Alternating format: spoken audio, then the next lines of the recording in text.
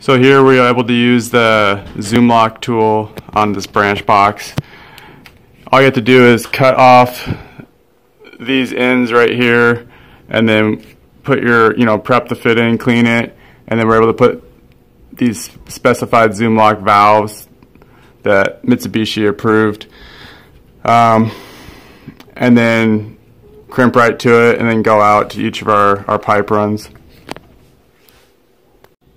Here you can see we added the valve for the 7th port if we ever want to add an additional indoor unit. We were able to just add a little chunk of pipe and put the cap right on, so if we do want to add, we can just valve off and then make a cut and add our next run.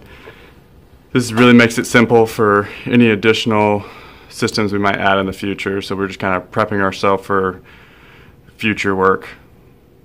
We were still able to use the Zoomlock to add for the run going up to the rooftop, the outdoor unit.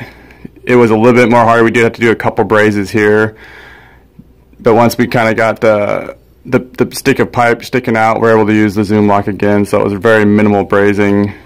As you can see here, I mean, we had 1, 2, 3 brazes is all we had to do, and then we could go right to the Zoomlock going to the rooftop unit. So out at this job site, we've not really had to braze anything on this whole City Multi system.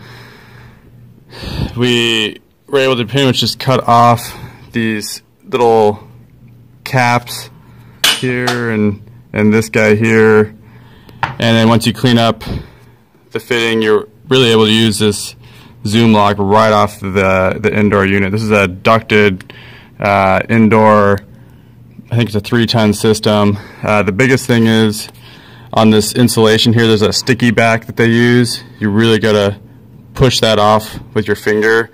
The sand cloth and stuff like that really does not get it off, so that's the only thing that's kind of a pain, but other than that, it's really easy and quick. Not having to use any brazing has been absolutely awesome on this job.